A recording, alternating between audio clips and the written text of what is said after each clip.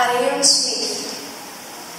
Herodotus tells us that in the time of Ariander, the tyrant of Corinth, which be about 625 BC, there was a great singer whose name was Arion.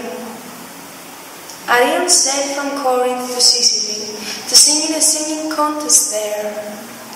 Because Arion was such a great singer, he won all the singing contests and got tons of prizes. He had heaps of gold and jewels. When the contest was over, Arion got on a ship with all his prizes to go home to Corinth. But once they were out of sight of shore, the sailors on the ship decided to steal Arion's gold and jewels. Arion begged the sailors to just take his prizes and let him leave, that they thought it was too dangerous to let him leave. So he asked them to let him just sing one last song before he jumped into the ocean. And they agreed to let him sing one last song.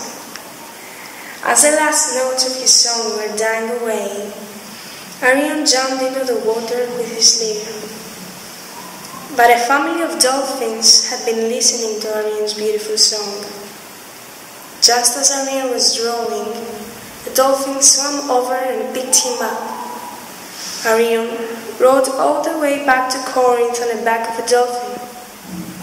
When he got there, he told the tyrant Periander what had happened. Periander waited for the sailors to get to Corinth. Then he arrested them and got all the gold and jewels back.